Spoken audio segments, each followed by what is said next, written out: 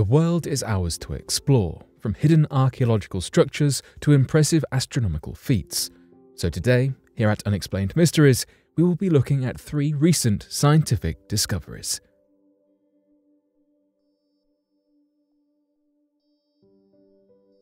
Drone finds 1,000-year-old village. We are continuously finding innovative ways to explore new places and terrain.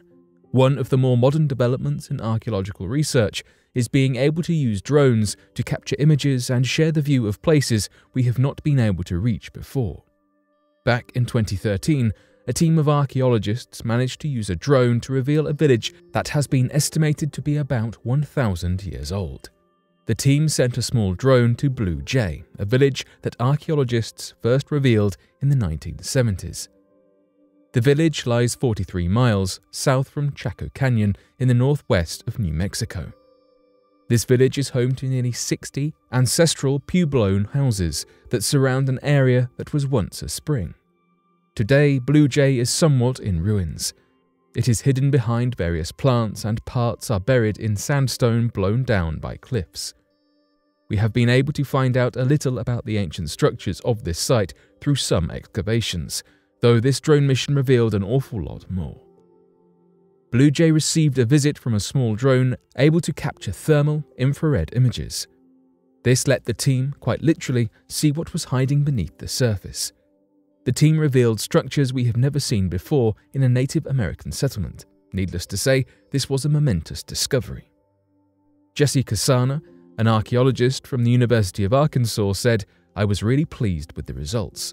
He then went on to explain that studies like this can show just how incredible drones, or UAVs, are in various fields of scientific research. This was not the first investigation of the site, with some excavations having taken place prior. However, the drone images both confirmed the presence of stone compounds we had identified and were already aware of, as well as showing us this new information. Once again, this is great news. The methods we have been using so far are seemingly reliable, and we now have new additional ways to confirm these stone structures without contradicting what we know so far. As with a great number of archaeological discoveries, the thermal images uncovered a lot more than the physical structures. We were also given a window into further cultural understanding. For a while now, Blue Jay has been considered somewhat unusual, a bit of an outlier compared to the surrounding villages. Typically, we expect to see some great houses or kivas, areas of public gatherings or ceremonies, though none of these trademark features of Chaco-era Pueblo sites were seen in Blue Jay. The thermal images show a dark circle in the wall of the plaza area. This means we can expect a wetter, colder soil here, which may be filling in spaces where the ceremonies, gatherings, and alike events took place. We know there is an underground circular structure of some sort that had been missed when studying before. Not only can these thermal images show us areas of interest, but it also gives us a clear idea of where we can begin looking and prepare and plan a course of digging with direction in mind before any soil has even been taken up.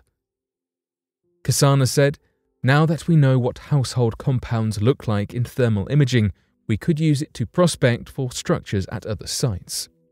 This research method is not limited to this one area. The use of drones, thermal and infrared imaging are all invaluable to so many archaeological sites. The technology works because features like bricks or stone walls keep and release warmth in a different way that the soil that surrounds those features does.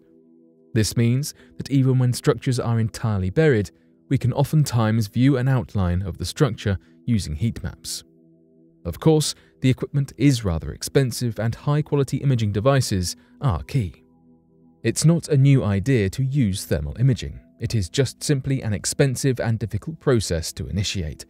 What is even more complex is considering the expenses against the likelihood of crashing the drones. Casana described it as not a question of if you'll crash it, but of when and how badly. There are issues such as hardware coming loose or software glitching, all of which can cause devastating losses to the equipment. Another hurdle to this research technique is the legality. The Federal Aviation Administration has to implement a series of rules and regulations dictating what is and is not allowed when flying these sorts of drones. There are issues of safety and the law, but hopefully it will be resolved to enough of a compromise that this revolutionary scientific method can still be used and bring all sorts of new discoveries. Saturn's moon Titan is cooking its own atmosphere. Compared to our one moon, some of the planets in our solar system are drowning in these natural satellites, with Saturn having 82 moons, 53 of which are confirmed. One of the ringed planet's moons is particularly interesting, however, catching the eyes of scientists time and time again. This time, it's Titan's thick atmosphere that has sparked discussion. Titan is Saturn's largest moon, and the dense atmosphere of the planet, largely made of nitrogen, seems to be the result of organic material seemingly baking in the moon's insides. There is plenty of interesting organic chemistry taking place on this moon, making it a prime spot to investigate potential alien life. Other than us here on Earth, Titan is the only body in our solar system that has a significant amount of liquid on its surface.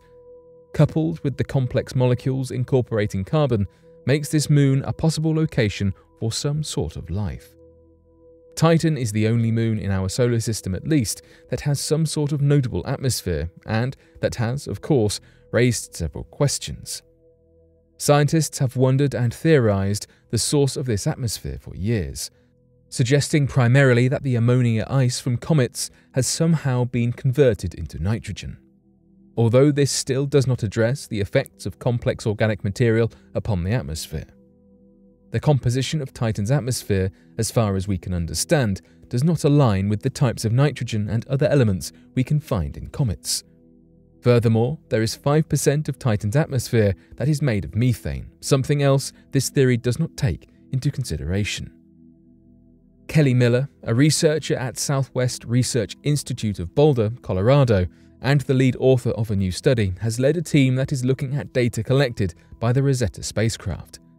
This looked at the comet 67P, Churyumov-Gerasimenko, and discovered that the comet was made up of 50% ice, 25% rock, and 25% organic material. It is plausible that these materials, which would have been present in the early formation of the solar system, could be the same materials that built Titan. Comets, and, as Miller refers to them, primitive bodies, can be described as leftover building blocks of the solar system that feed into bigger bodies we can still see today, such as Titan. Miller suggests the organic, rocky material that is more primitive would be found in the core of bodies like Titan. According to calculations carried out by Miller and her team, if the organic material were in the core of the moon, then it would be able to produce gas not dissimilar to the atmosphere we know Titan to have today. The organic material combined with the thermal environment would result in a thick gas atmosphere. Of course, further research is necessary before we will be able to determine if this is accurate, though the theory gives us an explanation that makes sense given the information that we have to hand.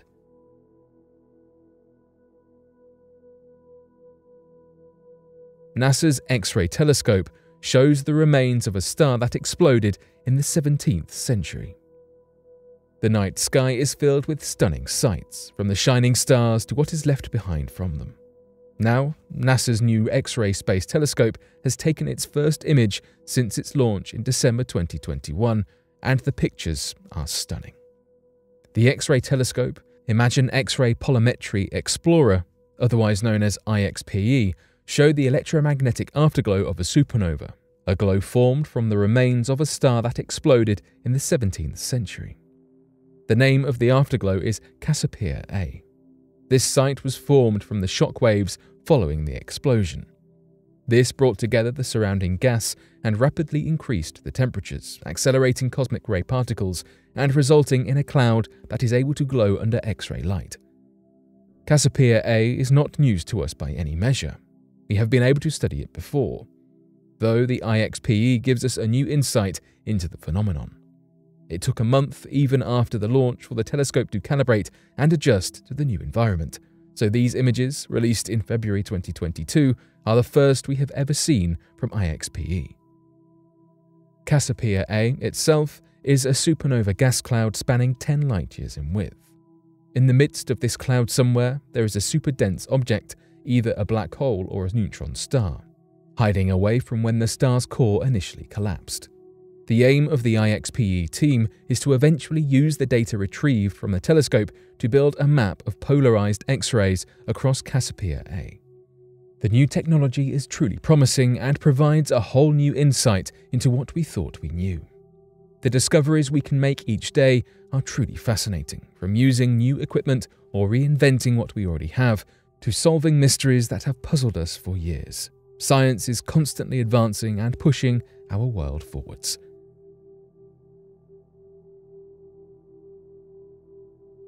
But what do you make of these discoveries? Be sure to let us know your thoughts in the comments section below and help us by growing this community while working to solve these unexplained mysteries. Thank you for watching, and don't forget to subscribe for more videos.